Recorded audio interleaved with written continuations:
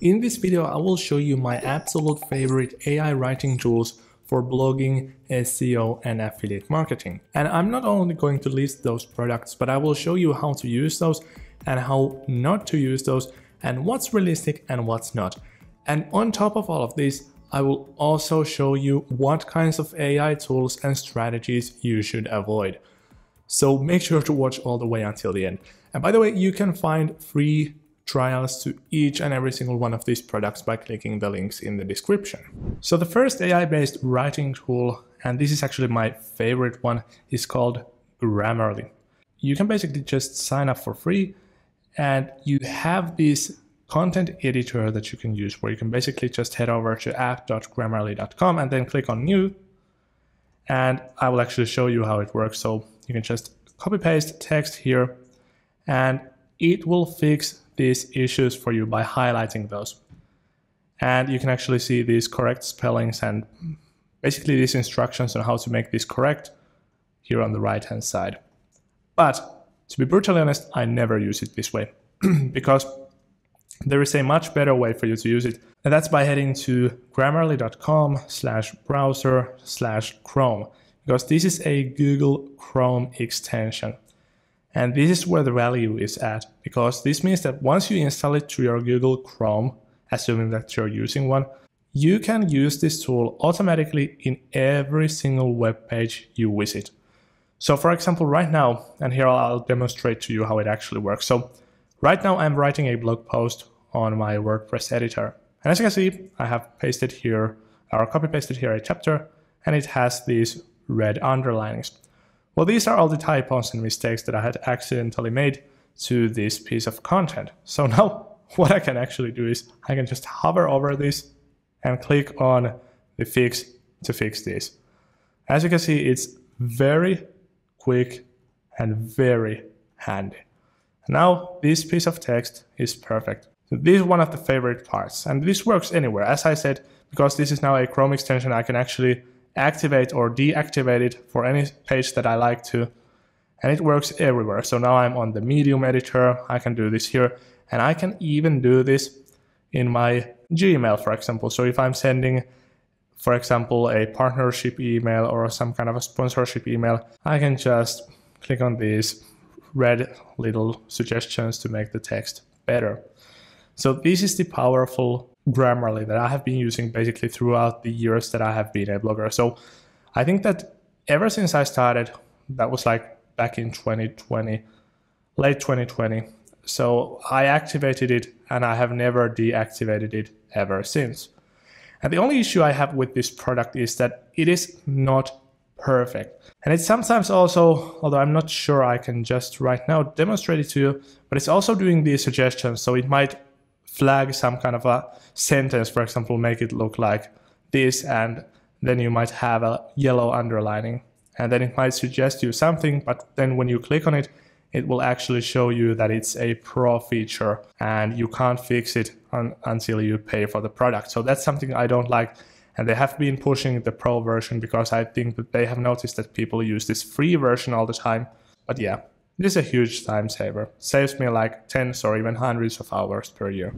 Then another awesome AI-powered writing tool is called Hemingway app. So you can just head over to hemingwayapp.com and paste your text here, and it will give you all sorts of suggestions as well. I think this was something that I used basically during the entire first year as a blogger, because I had a tendency of using like this kind of passive voice. So new policies were introduced, the changes were implemented, and this is wrong. You should always use active voice. So for example, instead of saying new policies were introduced last year, you should say the authorities introduced new policies last year. So it should always be more descriptive and not just like a generic active voice thing. And here you can do the same, pretty much the same what you could do with Grammarly. So you can click on one of these issues and it will show you a suggestion. And this is, by the way, a generic one, so it's just showing what passive voice means. And you can also use the AI to fix this. And this is not the only use case for it, so it will do a lot more than just pointing out passive voice. So it can, for example, if you have a sentence that is super long, it will also flag that one as well. So you might have, let's try something. Yeah. So as you can see, now it's showing that this sentence is way too long. So it's saying all these things without having a pause.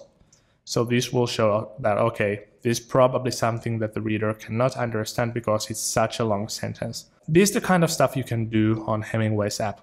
But of course, one thing you need to keep in mind is that you shouldn't take this like something that is set in stone. So if Hemingway suggests to you that your sentence is hard to read, it doesn't automatically mean that you should get rid of it. You can try to come up with a different solution. So you can try to split the sentence. For example, here we had 4 logical groups. So we can definitely add a dot after every single one of these like sentence parts. But if the sentence requires to be long, or if it has to be long, then it has to be long. You can just leave it as it is, because it's not always like a value add to break your sentences into like 5 words. It makes it sound very boring and robotic. So this is not rocket science. This is not something you have to follow blindly, but it's something that will give you an idea of your writing and how hard it is to read, how much passive language you use, what are the weakening sentences or weakening words that you're using, are there some complex words that you could replace with simpler alternatives and such.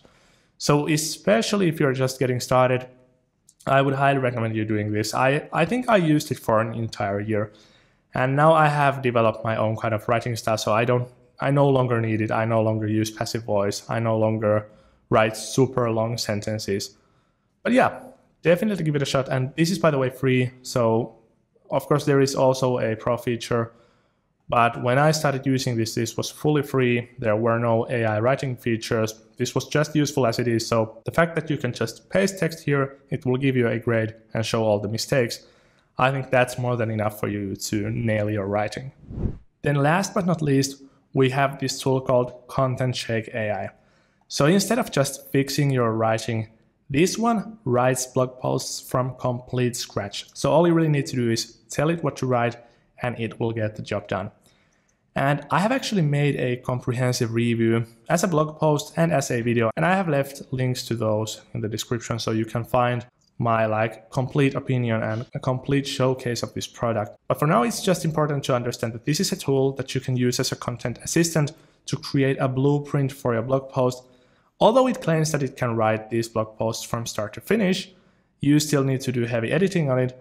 But that being said, let me show you how it works. So you can head over to this page. And by the way, you will find links to all these pages in the description too. Then you can just sign up and create an article, and you can use your own idea. For example, we can do, let's say, best productivity tips at home. This is something that I had done in the past. So let's just click on start writing, and you can set some target keywords, word counts, stuff like that. So for example, if you want to have specific tips mentioned in this post, you can add them here in the keywords section. You can do a super long post if you want to, and then you can also use the default generic voice. And by the way, you can also create this kind of an expert voice for yourself, which basically happens such that you copy paste text from your blog post to the Content Shake AI editor.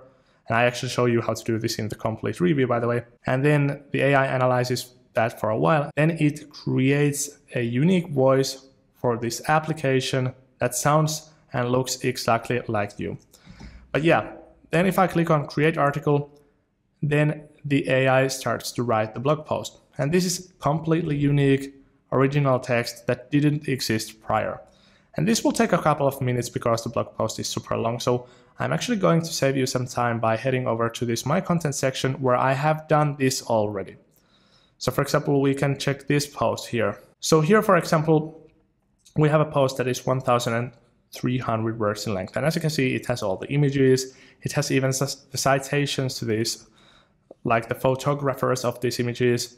You have all the formatting in place. You have a lot of text here. This is a super complete and comprehensive guide that shows exactly like these kind of tips and tricks to improve productivity while working at home. And this is epic, but I hate to spoil the party.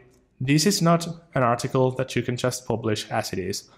Because as I've said many times on this channel, and actually I have made a separate video on how to write a blog post that actually ranks on Google and that actually gives you good results, you need to do a whole bunch more than just use these like generic images and use this generic language without showing your experience and expertise on the topic. So for example, if you write a blog post on best productivity tips at home, you can use this as a blueprint. So probably everything that is said here makes sense, but you need to show yourself in the action. So for example, if you say that ergonomics matter, you should show yourself using different kinds of desks. You should use different kinds of mouses or whatever it is that makes your ergonomic future better. So yeah, you need to show experience and expertise in every single one of your blog posts. So yeah, this gives you the kind of a blueprint. So if you write a blog post on best productivity tips, on a distant look, this is what it should look like. So it has a bunch of images and it has a lot of tips and short chapters. But on a closer look, you need to make sure that the text makes sense, that the images are actually useful and that they support the content and that they belong to you so that you don't use these generic images that everybody else has used. And this is the real way to make it stand out. So just keep this in mind. If you use AI, it's not something you can use to do automation. It is just an assistant and it can save you some minutes or even hours from your week, but the AI is not going to replace you. And now, let's talk about the reality of using AI as a blogger. So I've been experimenting with AI for almost like 3.5, almost 4 years. And I was using GPT-3 already back in 2020 when it only had like a couple of thousand users. I was using Grammarly and stuff like that. And I've noticed one thing.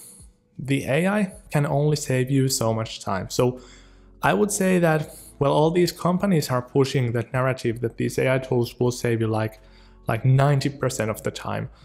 But in reality, I would say that the AI can save you like 5% of the time.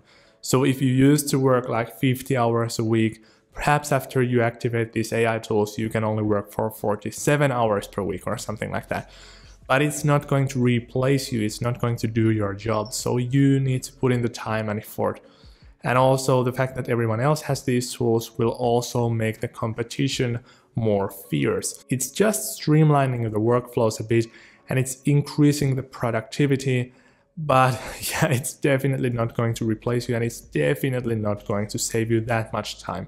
So just keep that in mind. So then also I want to talk about these AI tools you should avoid. So of course I'm not going to give you any names, but basically if there are any tools or strategies that promise you to maximize your revenue by automating stuff. So if you have some secret AI prompts, if you have some kind of SEO AI tools that will filter fill your blog posts in with keywords and build links or do outreach or whatever, that's complete garbage. That is only there to take your money. So please do not fall for that. And in fact, I would say that most of the AI reviews, most of the product recommendations you're going to hear, most of the stuff I see on the internet is complete garbage and it's only there because of the wow effect of the AI. So people are thinking that this AI thing is the new revolution in the content creation space already and it's taking over and